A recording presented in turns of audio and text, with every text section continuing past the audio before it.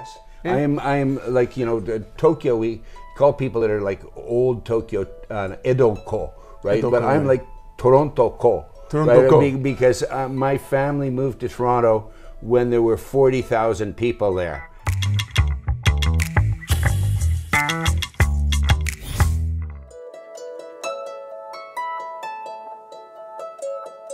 John, I truly want to thank you for being here today. I mean, I've known you for over 20 years at least. And I missed out on the chance. Wait, I should tell all of you. I missed out on the chance of having John as my speechwriter when I was actually the head of the American Chamber of Commerce. He came to me and I just thought, come on, to write my speech, and I thought, how many speeches would I be doing? He ended up at the same time being the speechwriter for Carlos Ghosn, the first foreigner CEO of Nissan Motors.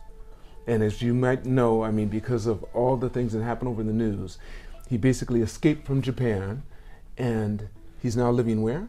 Beirut, Lebanon. In Beirut, Lebanon. Yes, 3 years. I was just. But ACCJ. No, you were TAC. No, it's both. I'm the first American to do both. Okay. Well, I was the speechwriter for 2 ACCJ presidents. And that's where I really cut my eye teeth on speechwriting. You mean ACCJ or 2 TAC presidents? No, 2 ACCJ presidents. I know that, yes. Ed Riley, who back in 1991, 92, something like that. 91, I think.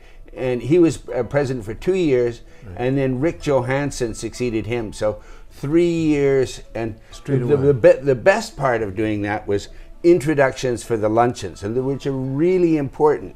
And once I did an introduction for Bill Gates, and like 15 years later, somebody at the Foreign Correspondents Club said to me, "Oh, you wrote that one? I thought that was the best introduction." When Bill Gates came here, you're the one that made his speech, his opening. The ACCJ president's introduction of Bill Gates. Oh, Bill Gates. Okay, I thought because when Bill Gates came here, I met him. Oh, yeah. At that time. Yeah. But he also came to the American Club. Oh, really? Yeah. And I was up there. Now, John, let's start off with where you were born.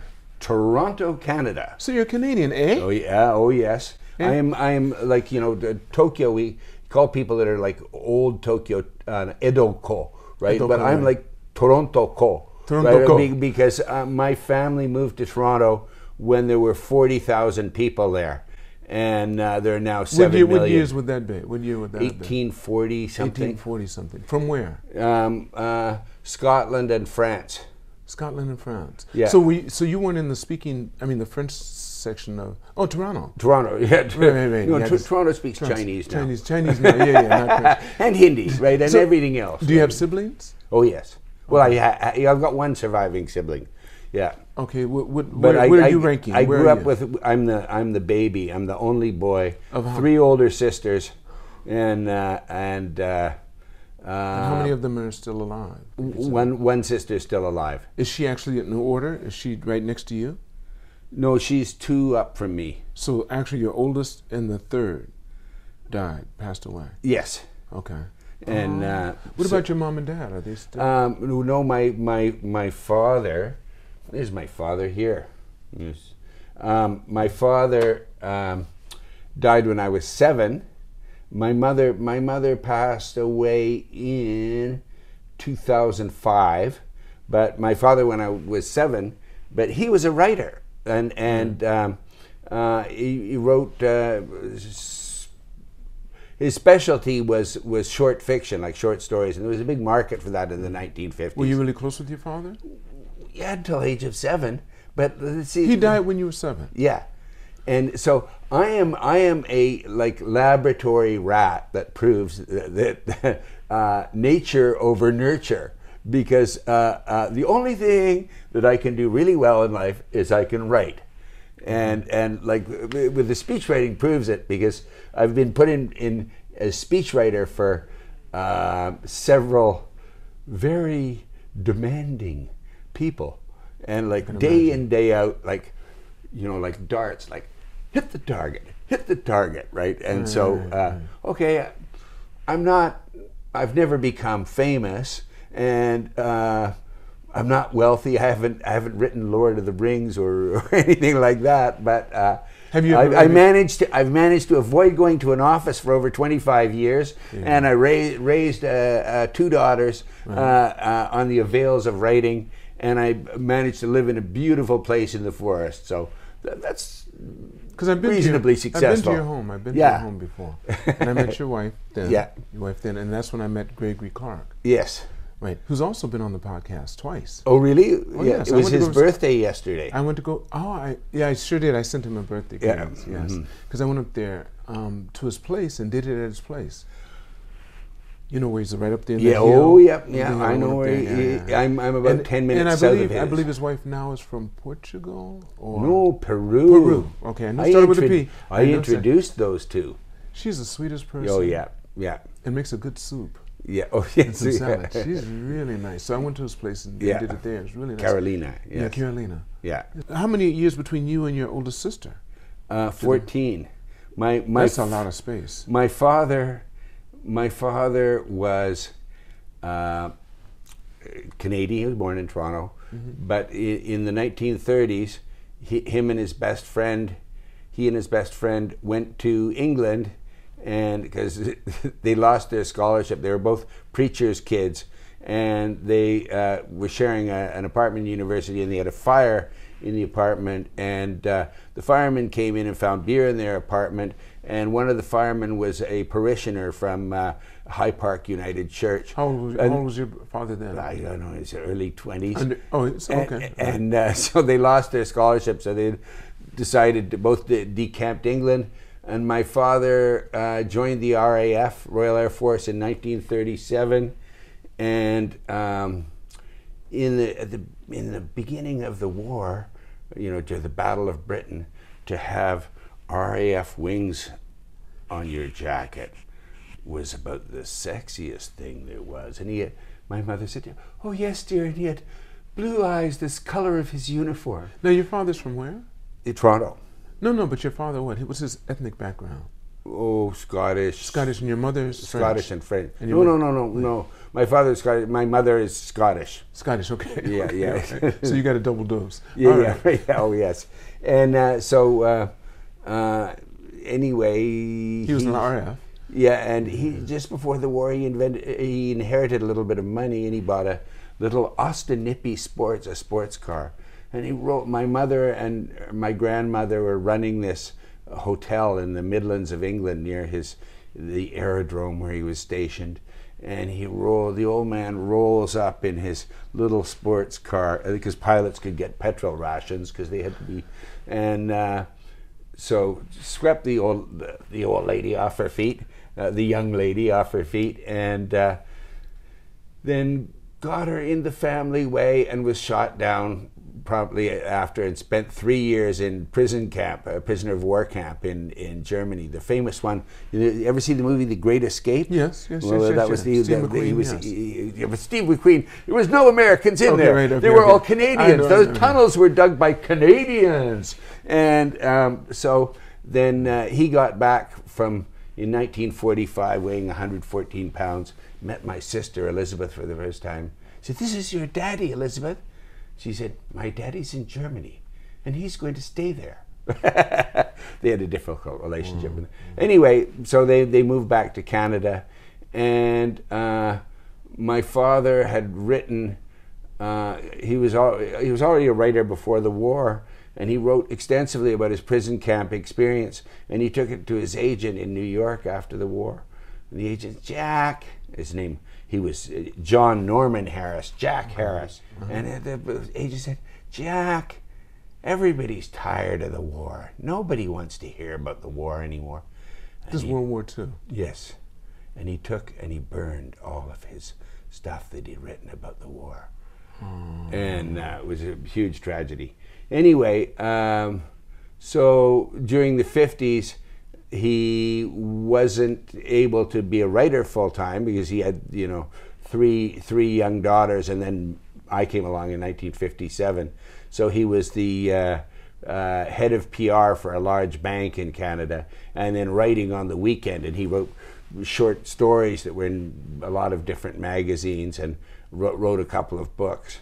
But he died of a heart attack in 1963 when I was 7. Do you remember the time? Oh yeah. He taught me to swim the day before he died, and we were in Vermont at Lake Champlain. Everybody was a smoker. Yeah, he was a smoker. But we found out the ex-prisoners of war were ripped off by Britain's Ministry of Defense, and we had a class action, sort of like a class action suit against them. And we found out that in actuarial terms, ex-POWs died an average of 10 years earlier than the average veteran population. So we eventually got a small pension out of that. But anyway, so he was gone from my life at age 7. But did your mother remarry? No. And she just raised you on her own? Yes, and well, the bank turned. Although my father had told the chairman of the bank to go himself and quit the bank to become a writer full time. Yes, in 1962, he engineered the largest corporate merger in Canadian history. The Canadian Bank of Commerce and the Imperial Bank of Canada became the Canadian Imperial Bank of Commerce, CIBC, and after that was hugely successful. And he was kicked upstairs, and so he turned around and said, "Take your job and shove it," and cashed in his life insurance in order to fund his writing. And we went and lived in the south of France and Spain. You left Canada and went to the south of France. Yes, and I went to kindergarten in French. And but you said you were 7 when your father died. Yeah, well, the kindergarten started at 7. Well, we had come back to Canada, but just before he died. Oh, okay. So this is with your father. You guys actually went to France, and then you ended up coming back after he passed. Sorry. Yeah. Okay, I thought you went after he died. Okay. Yeah. So we came back to Canada, but so I had like great experiences with him in living in Spain and France. How long? How many years did you? We were a year and a half over there. I can still remember that very clearly. But what about the language? You didn't speak. Well, I can speak French. Okay, I'm sorry. That's right. So it'd be no problem for you. Well, no, but that's where it started. We started there. Yeah. Okay. Yeah, but. Wow. So how were you like in elementary school? I mean, what were you like in school? Were you more academic or were you more sports-minded? No, I'm klutzy. I'm totally klutzy, not sporty at all. But no, I was very precocious in terms of reading, and from a very young age. And like in grade 3, I had a grade 12 reading level or something. What did you read? What kind of books did you like to read? Well, I was very into reading about the Second World War and all sorts of other stuff, and ships and cars and all novels of all sorts. Did that carry up till now? Are you still that way? Are those pretty much? Yeah. Like today, I spend so much time generating text that when I'm finished for the day, it's like, oh, Netflix, bring me Netflix. Like, no, I don't want to look at any more print. Right. Okay. So you're generating it. You've absorbed. You have your hard drives filled up. Now you have to get some of that out. But that's why, like, riding the train. Like, I live an hour and 20 minutes outside of Tokyo, so I just finished. Read half of a book by my friend who's a foreign correspondent based in Rome about his father, who was a famous Canadian war correspondent about his Vietnam War experiences. So on the way in, I managed to read half this book. That just how big is the book? It's not. Is it this book? No. Okay, so yes, it is. It is. Okay. It is this book, yeah, the Ghosts of War, which is about Bob Reguly, who's a very famous war correspondent, and his son Eric is a friend of mine. Wow. So not a very big book, but that's good. That's good. So tell me this. So throughout school, did you enjoy school?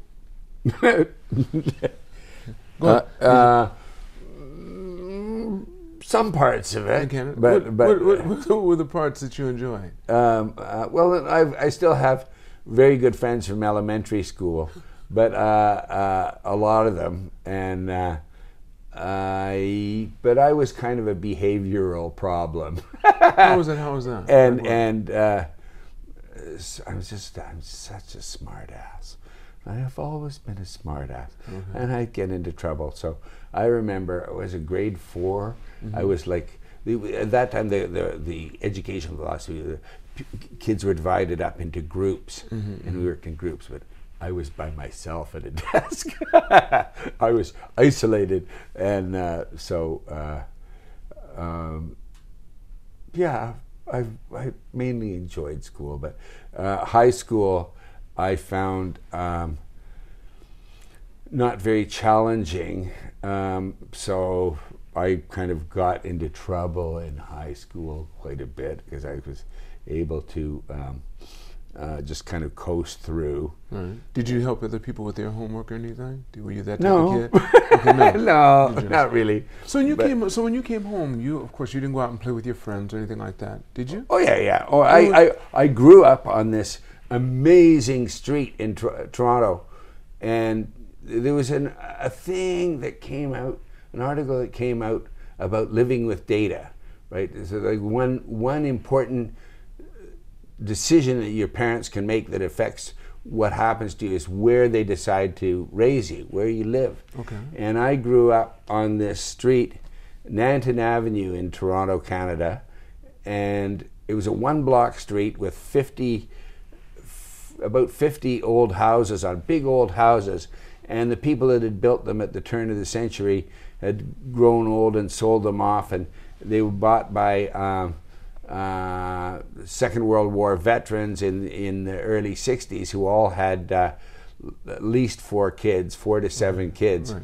And so it was 50 houses and 100 children of elementary school age in a 1-block street. The baby boomers. Yeah, we were classic baby boomers. And so at 4 o'clock in the afternoon, cars would come to the head of the street, look down and go, no, let's take the next street.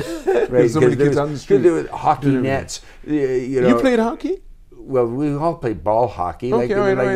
Everybody plays at least ball hockey. Okay. But I'm a lousy skater, so. Yeah. But no, hide and seek, ball hockey, tag, like everything.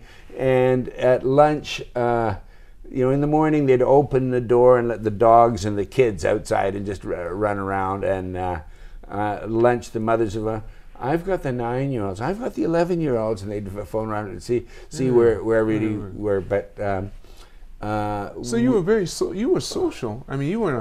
You didn't stay in your room or anything like that. No. I grew up in this tribe, but we're still very close together. Oh, really? You still have contact with a lot of your friends you grew up with? Oh yeah, from that street, yeah. Okay. And we have reunions. And did any of them stay on the street? Stay over there? No, none of us could afford to live where, because that's like the poshest area. It's like in Tokyo terms, it's Denenshofu, yes, right? That's what it is now. Yeah. Well, it sort of was, but it went through a period in the 50s where all these big houses, the value went down, and you were able to buy it for, fairly. Mind you, our parents, our fathers at that time, were lawyers and professionals and whatnot. But now, to buy one of the houses on that street, it cost you several $1 million.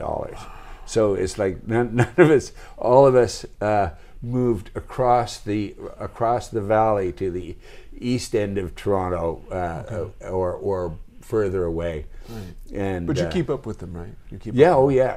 Okay, so to college, where'd you go to college? Well, okay. Here's I wanted out of high school as soon as I could, and so my sister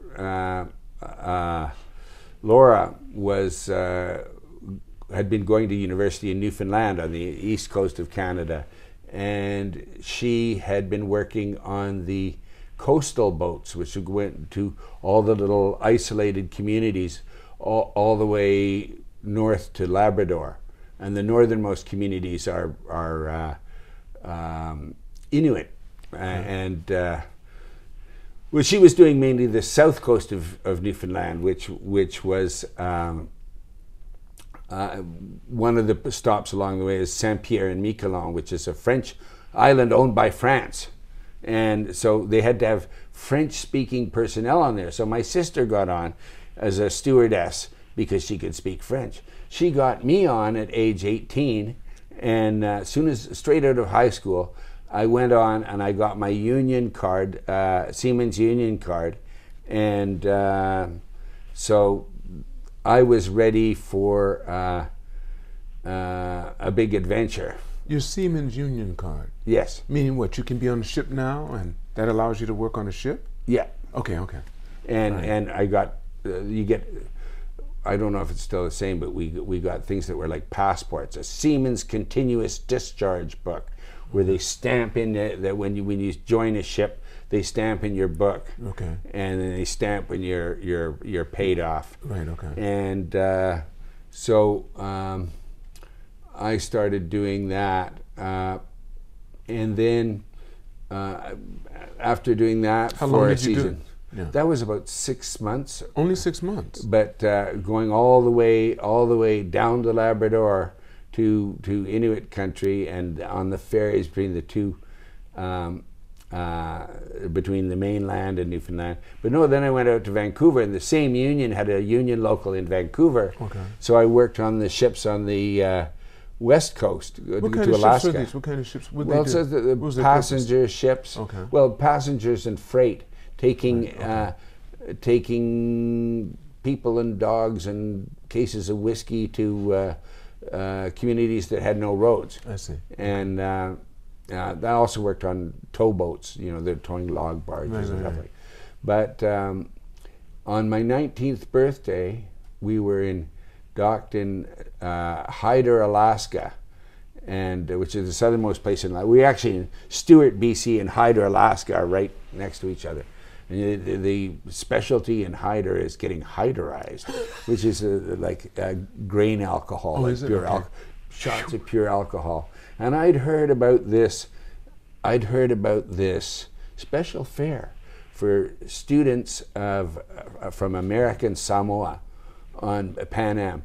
$216 one way from Seattle to Pago Pago, American Samoa. Okay. And on my 19th birthday, here in this bar in Hyder, I said, okay, when we get back to Vancouver, that's it. I'm quitting, and I'm going to buy that ticket, and I'm going to fly down to Pago Pago, and I'm going to hitchhike yachts around the Pacific.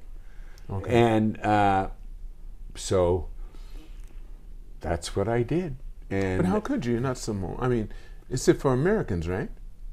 Anyone? No, they're like they say, you phone up Pan Am, and they say, oh, how did you find out about that fare?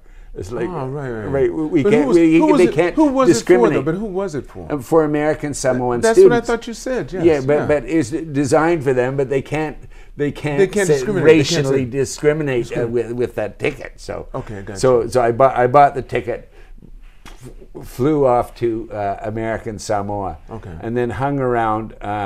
And finally, I hitched a ride on a 31-foot trimaran. With no engine, no life raft, no radio, and we've Western Samoa and all the way through Tonga. Did you know how to sail? You learned. I learned. No, I had the Seaman's card, man. I was crew. No, right. So they had you doing a lot of stuff, I'm sure.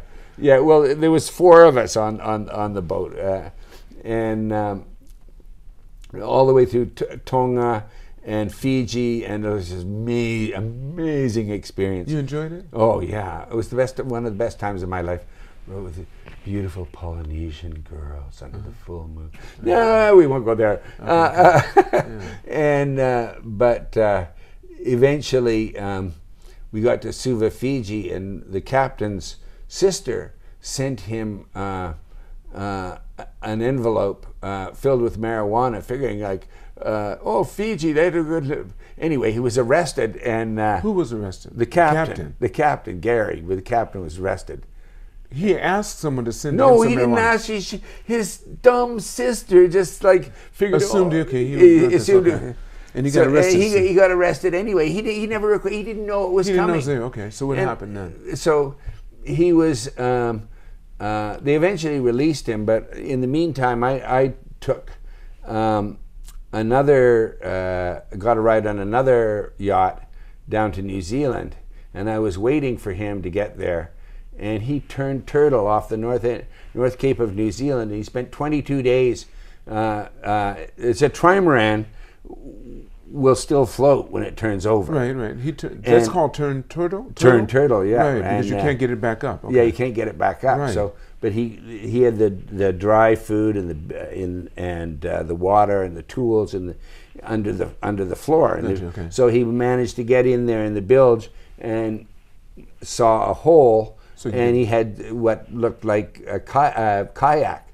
And the only reason he was saved after 22 days. Where were you doing this time? I was in New Zealand waiting for him. Okay. And so luckily, the Charlie the Star-Kissed tuna boats, they had helicopter spotters, these high-tech, and he was spotted by a tuna boat. Otherwise, he never would have made it. Anyway, so I was left high and dry, and so I went to the union in Wellington, New Zealand, for the union for the ferries that go between the two islands of New Zealand, and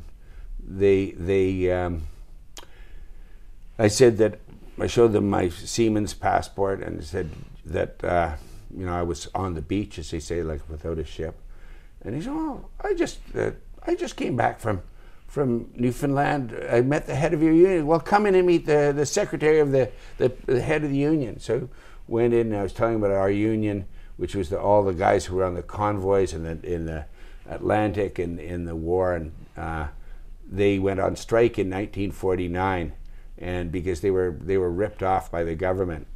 Some of them had 3 ships blown from underneath them. These are the old guys that I worked with. Like they were still in the 70s, and I said, told this whole story, and the president, he sits back smiling. He says, it was an old Scottish guy, Toby Hill. He said, 1949, lad, I was the secretary of the Wharfies Union in Littleton, which is the port of Christchurch. And he said, I looked after one of those ships for 6 months. Lad, you're in the union. And so he arranged for me to get my work permit for New Zealand, and lent me $100 out of his own pocket to buy uniforms. And next thing I knew, I was working on the ferries between the two islands of New Zealand. Did that for, I don't know, 8 months or something. Okay. Then I went to Australia and hitched across Australia, and I got a job as working on a prawn fishing boat in the Gulf of Carpentaria in the north of Australia. And then I quit that and I flew to New Guinea, and I got a job as a truck driver in New Guinea, driving up the Highlands Highway. So you're maybe 20 by now, or 21? You're 20, yeah. You're 20. Mi para sabi good pala true tok pisin blong Papua New Guinea. They speak pidgin English there. Okay. So I had to learn tok pisin. And you're doing this all solo? Yeah. I just went for it. And so then you didn't have a girlfriend back home or anything like that? No, but the boy had lots of girlfriends. I'm sure you had a lot of girlfriends, but I mean, along the way, lots of them. Man, was that fun! I had hair down to here. I was a bad boy. Bad boy. And so you went back after that. You went where? I went to the Philippines, then Hong Kong, then Thailand, then Burma, then India and Nepal, and then went to Germany, where my same sister who got me on the boats in Newfoundland. Is that the oldest sister? No, she was the next one to me. The next one to you, okay. Who unfortunately was killed in a car crash a few years later. But she, by that time, was teaching at a Canadian NATO base in Germany. So I went and I worked in this Canadian NATO base in Germany, and then went back to Canada, and then got a job on a ship on the Great Lakes, and then ended up back in Vancouver and decided, well, maybe I should go. I was 23 by this. Maybe I should go to university now. So I was, having traveled around Asia, I was really interested in Asian history, so I went into Asian history and political science. What college was this? University of British Columbia in Vancouver, right? Okay. UBC. And did you complete the 4 years? Just about. Okay. And so I wanted to get an Asian studies major. I had to take a language credit. Sitting there in September in the university cafeteria, I had no interest in Japan. Japan, what a boring country. They all wear suits and ties and do Rajo Taiso on the roof. Like, boring. But you knew about Japan already? No, not really. I just thought I was interested in Thailand, India, colorful places. Okay. Right? But I was just sitting there. But you really did have a slight disdain for Japan. Well, just no interest. Okay. So I'm looking at the catalog, the course catalog. I'm going down Chinese, and at that time it was still communist China. I think, I don't know. Who wants to? And then I go down Hindi. No, I was more interested in South India, so I didn't. They don't speak Hindi. And then I get down. That's C, H. Then I get J, Japanese. 10 o'clock on Tuesday. That's not a bad time. Because I was driving cab on the weekend. Okay. I was a cab driver on the weekend, and so I didn't want anything heavy on Monday. But it's like, okay, well, Tuesday at 10 o'clock, that'd be, boom, 35 years later, I'm still here because of that idle decision in the university cafeteria going, 10 o'clock on Tuesday.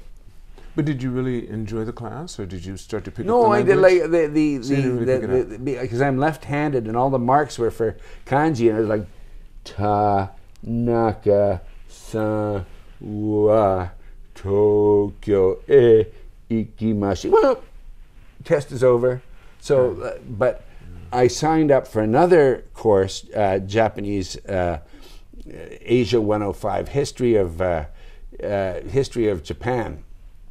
And I had the most marvelous teacher, a guy named John Howes, who came here with MacArthur, learned Japanese in U.S. Navy language school from 1942, and came here in 1945, and he became a specialist in the history of missionaries in Japan. But his lectures were always, they brought Japan to life, and the experience of contact between the rest of the world and Japan from the black ships onwards. And he was my friend from then until his death just a few years ago. And is it really? Yeah. And well, where do you live? Where did he? He's still in Vancouver, but he used to come here and visit with you. And his son Christian Howes is a member of ATTAC. You made him. Christian Howes, great big guy. You know. I'm sure I'd know him if I saw him. Yeah, you would. Is he still a member there now? Well, he will be back. He's temporarily in Canada, but he will be back. All right. But so you're really close with his father. Yeah. His father was your professor. Yeah. And so he conned me into it. He made Japan seem like an interesting place. You know, and Japan was about to take Japan as #1. Well, yeah, Japanese, that might be useful. So myself. So what year did you first come here? I mean, is that after university? We went back to Toronto, and I drove limousine in order to make the money to come here. And so you'd planned to come to Japan? Well, the plan developed, and okay. And so we'll go for a year, teach some English, make some money, and then go traveling in the rest of Asia. But that was just at the point of Indaka, when the yen doubled in value and the bubble started. And I got a job as an editor in Kanda Jimbocho, which is the publishing district of Tokyo. And at that time, it was still Hanshita. But you got the job from there in Canada? You applied for it? No, I came here. I came here with nothing. But when did you come? How old were you when you came here? 24, 25? Yeah, what is it, 1985? Right, yeah. Yeah, you were about 28 or something, yeah. Okay. And Yeah, and so you came here when you were with my 28. girlfriend, who was later my wife, and we. Wait, the one that I met? Yes. That's who you came with? Yes. That you had the 2 girls by? Yes. You've only been married once? Yes. Okay, all right. Never again. Never again. No, anyway, no. Okay. So we're now split up. Oh, I know. But I met her, and I met your 2 daughters yes. when they were really young, and we had the stinky cheese. Yeah, I love the stinky cheese. And I leg wrestled with Greg in your living room. Oh, that's right. I sure did. I remember that. I remember that. I sure did. I said, I didn't know what he was going to do. He said, sit down like this, and we entangled legs. Oh, and then he I made me go to the side. Like, that. yeah, I held it. We went like this, and we went to the side. And I didn't know what he was trying to do. But I said, I wasn't worried about it, but I wanted to see, what's he trying to do? And we went like that, and he was tremendously strong. His torso's tremendously strong. Yeah, and we did that, so I was really surprised. But I said, "Okay, I'm done." I did it one more time. I said one more time because he moved me so quick. And I said, "Okay, let's do it one more time," because I thought this older guy's going to beat me. I can't believe this. And he took me down the second time. Yeah. I'd forgot. And your daughters loved the stinky cheese. Yeah, and you guys had a good time. Well, my younger daughter is coming the end of the month, and she is now in medical school. And you know, to live out in the forest out in Chiba was, you know, there are no international schools out there. Okay. And so they went to, my 2 daughters who are now 23 and about to be 26. They were homeschooled in the forest, and my wife did an amazing job at that. Now, your wife is from Canada? Yes. Okay, so she's Canadian. Yes. And she's doing well. She's okay. Yeah, so they were homeschooled half the time, and half the time they went to the local elementary school, Shogako. And a lot of people were saying, well, are you sure this homeschooling thing is a good idea? That's for sure. That's right. But as people ask me, is it a good? I think it depends. Like there are some people that they're lucky if they manage to escape their crazed parents and have a good teacher and a good educational experience. But if you've got the right sort of parent to do it, and it can be really good. Anyway, my older daughter is now at University of Washington, Seattle, doing her PhD in Latin of all things, and my younger daughter Nina, who's coming because she has to renew her Eijuken, her permanent residency, and people say, she must be very smart. I said, yeah, well, I'm smart too, but I'm lazy. And she works like the devil. To get into medical school, it's unbelievably an unbelievable amount of work. And she just, the MCAT is called, the medical college acceptance test. And she studied 3 months, 8 hours a day for that. And it was luckily it was during the lockdown, so it was a good time to do it. And wait. She was here? No, they went back into Toronto. Okay. Well, I'm skipping a part, which was their homeschooling. Their phys ed was ballet, and there's a really good ballet school out there. And all of a sudden, in 2013, my younger daughter Nina was offered a place at Canada's National Ballet School. So all of a sudden, they disappeared, all 3 of them, my wife and 2 daughters, and moved to Toronto. Right. And distance and one thing and another kind of evaporated. But anyway, they've been. But your daughters are going to come here and stay with you, of course, when she comes. Yes. Okay, you're still close with your daughters. Oh yeah, and we're going. I've arranged for her to go and shadow the head of anesthesiology at Kameda Hospital. Oh, that's beautiful. Yeah, so because you've just had an incident, if you don't mind talking about it, do you? Yeah, no, I'm not going to show my scar. Right, but you just had open heart surgery. Yeah, yes, and that wasn't long ago. That was in January. Yeah, in January. Yeah. Wow. People said, well, it was a very straightforward procedure. It was like there was a benign tumor inside my heart, and it was just the cardiologist said, usually these are only caught at autopsy. Right, but they had, because I'd had atrial fibrillation, catheterization of years. I was going for regular checkups, and they did an ultrasound, and they found this thing bobbing around. So they had to take the big hocho and whack open my chest and take the thing out. So yeah. So how are you doing right now? Is it no, painful? I'm not. It took a couple of months to get back on my feet, like full concentration. But no, I'm so back. You were bedridden for a while? No, well, not that long. It's just like brain fog and no stamina and like sleeping 11 hours a night and stuff like that. Okay. But Kameda Hospital on the beach in Chiba is one of the best hospitals in Japan. People back home in Canada was, do you feel confident about having this done in Japan? I said, the Japanese are very good with knives. Have you ever been to see sushi being cut? That's right. So I feel fully confident. Okay. My cardiac surgeon loved that. Loved that analogy. So no, that went well. Oh, that's good. That's good. Yeah. So you're doing good, and there's no problems, no complications. No. Excellent. It was very straightforward. Excellent Procedure. So tell us, you brought your book. You told me your book about your father. Yeah. This is the book on your father. What was the book about? This is a self-published thing. We collected all. Did you do that, or your father? No, my sister. Oh, so he didn't write a book. He hasn't written a book. Oh, he wrote other books, but this is a collection. I brought this one because his picture was on the back cover here. Okay.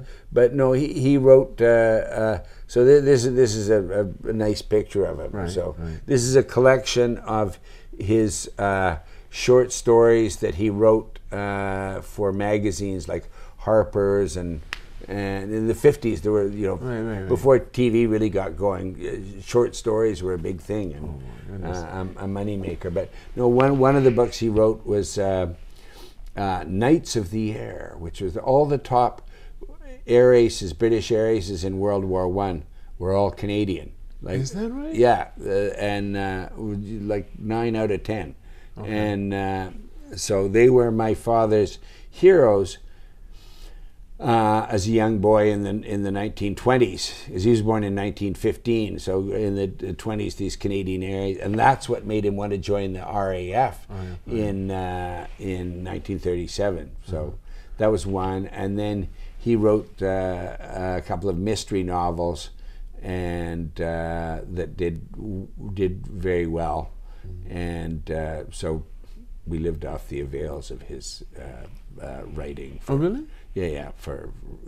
After he died for a few years. That's so. What did your mother do? What kind of work did she do? Well, she'd never had a job before.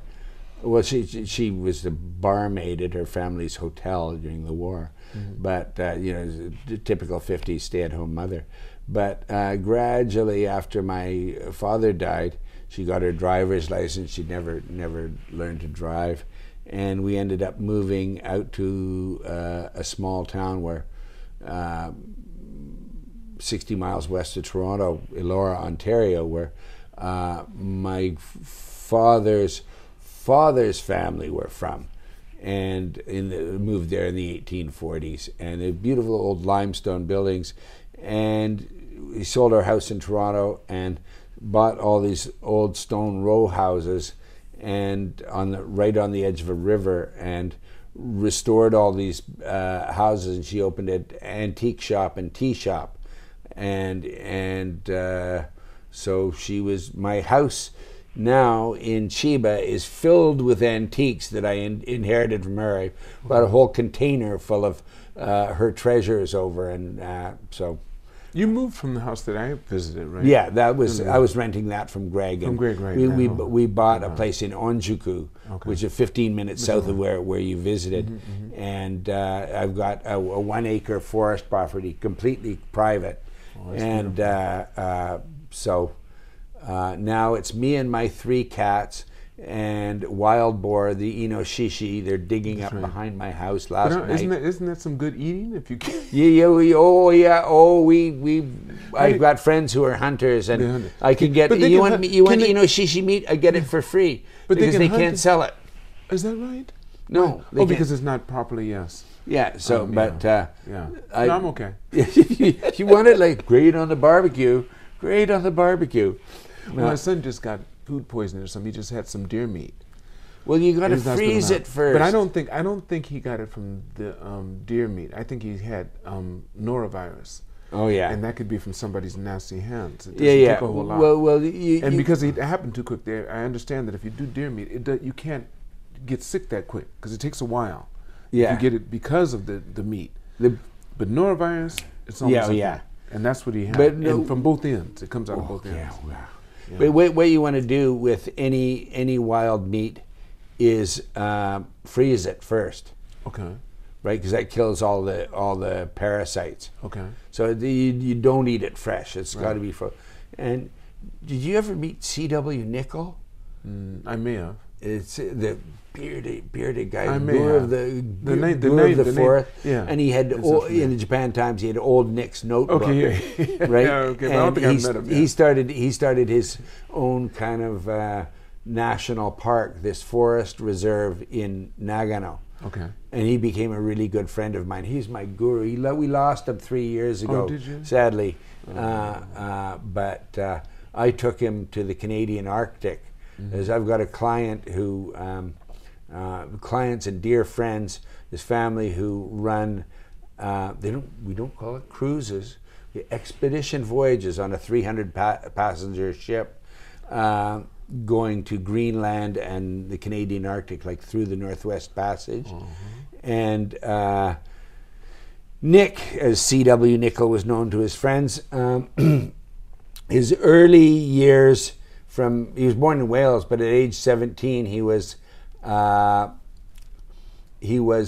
sent as advance man. I wasn't even a man. I was only a boy, advanced boy, to Kuujjuaq, Quebec, on the very north tip of Quebec, and for the advanced man on a birding expedition, a bird research expedition. Okay. And so he ended up spending most of the next 10 years in the Canadian Arctic, and with all sorts of adventures. I shot a polar bear once. Wait. Right. From the time you took him? No. This is when he was young. When he was young. Okay. It's from age 17, right? Okay. And so I was organizing this voyage, and we were having a crew from TBS come along, and I was in charge of promoting the thing, and so I needed somebody like that. I didn't have the budget. Normally you'd take a couple of million yen, right?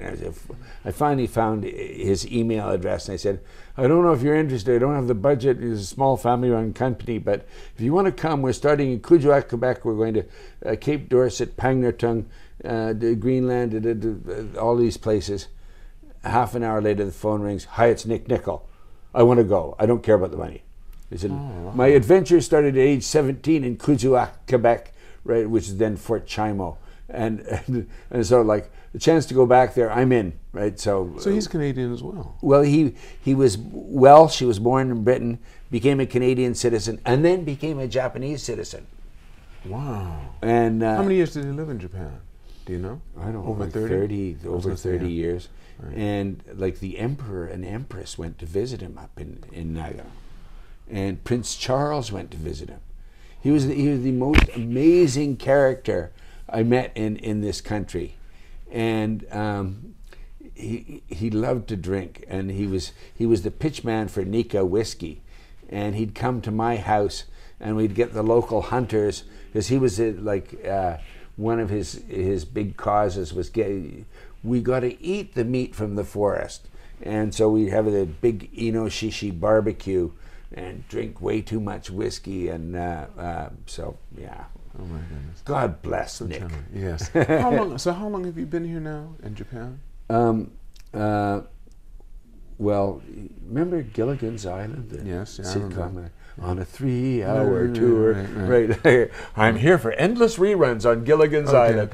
So I came in 1985, and then we left in 1993 when the bubble was over, and went back to Toronto for 7 years, and then I came back in 2000 or 2001, and I got a gig for working for Ford and Mazda when Ford controlled Mazda, and I wrote for Mark Fields, the CEO of Mazda, who went on to become the CEO of Ford, and then after that, Louis Booth, who was who was later the Ford CFO, and that was what when Nissan heard about me, they kind of poached me from there. So so I've been the president of 2 automakers, right? Because they don't, people, the FAQ number 1 was, how much do they tell you about what you? I said, like the stock answer that's less than you might think, right? Like Ghosn, Ghosn has a heavy French accent. His standard brief was, send me something, I will tell you if it's wrong, right? Like, yeah, which means you like golf in the fog. It's like, okay, I know there's a hole out there somewhere, right? It's like, right? And like, it's got to be at least close to the green. Right. Okay, that's a respectable drive, right? Okay. Like if it's way off in the rough, it's like he would rip. He never ripped up one of my speeches. This is my idiot savant talent. Like I said, I'm not good at anything else, but I'm good at doing this. You told me how you do it too. You said you get up and you go for a walk by yourself. Yeah. And that's when the ideas start to come. Yeah. Well, I always say I tell clients the best way to use me. It's like, don't say, please say this, this, and this nicely. You say, we know there's a squirrel up in those trees over there. Find the squirrel and shoot it, right? And so that's kind of the way I work best. And like with these CEOs, like with Ghosn, the Nissan PR people, like here, didn't, like I'd be doing, your assignment is Tony Blair and Mr. Ghosn in Nissan Sunderland plant in England. And the Japanese staff wouldn't be able to tell me anything about, like, well, what's the situation? And, hold on a second. What situation, what constituency does Tony Blair represent? And I look it up. It's right next to the plant. And nobody bothers to tell me this. So this speech, him and Tony Blair on the stage, and there's all the assembled workers at the plant there. So, Mr. Blair, you know these people. You have knocked on their doors through 3 elections, right? That becomes the opening. And I once did him and Putin in opening the St. Petersburg plant. And like stuff would come over the fence. It's like, oh, what do you do? But I've worked on it. My specialty has been Gaijin CEOs here, and I've worked on some amazing turnarounds.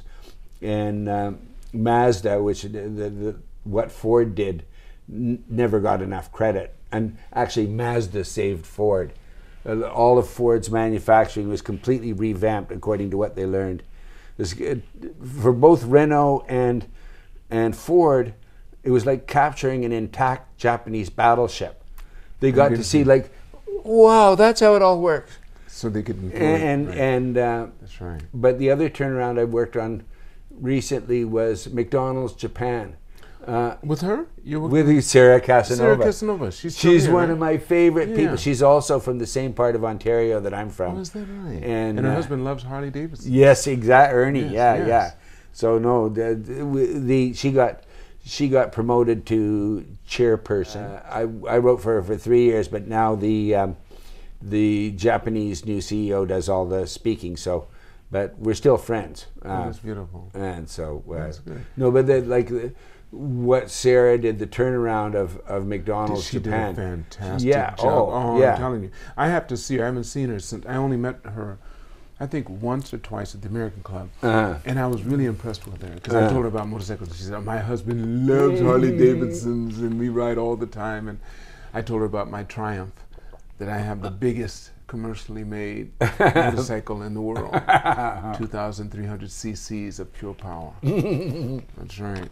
No, anyway, so tell me, what does the future hold for John Harris here in Japan? Was that The almost future, was that like from a speechwriter? Almost. God, this pandemic, God knows, like what will become of me? Like, I don't know. I live alone in the forest, and I continue to write, and I can continue to live as long as people pay me to write. But after that, I don't know. Okay. Do you plan on you don't know if you'll be here? Do you think you'll ever leave? Well, I've got such a beautiful place, and I couldn't afford anything back in Canada now. Like the land prices are cheap here, and you mean to try to duplicate what you have here? Yeah, right. I'd be in a basement suite if I went back to Toronto. So I don't know. Well, the way I usually end the podcast, John, I ask this question: what do you consider a good life in Japan to be? A good life in Japan, I would consider.